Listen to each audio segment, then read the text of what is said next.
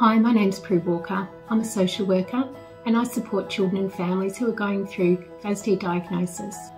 Social work is an important part of the diagnostic process, and we do lots of things along the way to support children and families towards getting their diagnosis. The first step is gathering the information about the prenatal alcohol exposure, which families need before their child can be assessed. And it can be tricky, particularly when it brings up issues from the past. It can be very emotional for birth mothers to talk about this stuff.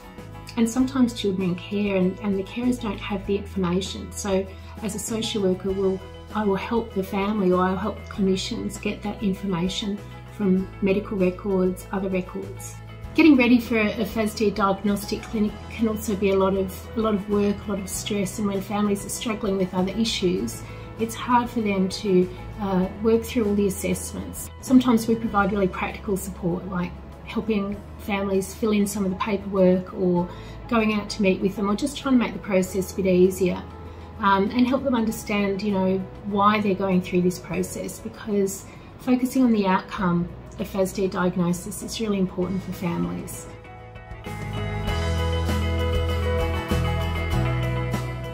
After a diagnosis, it's also important that social workers are involved, helping carers and families understand what it means, helping them explain it to other people.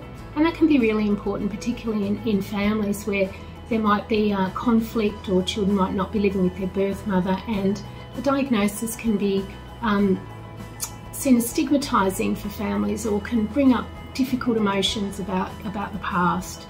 So we can help families sort of create a new narrative about how to see this diagnosis as an important thing moving forward. This is about, now we know how their brain works and what kind of supports we need. So we very much help families try to focus on positives and on the future.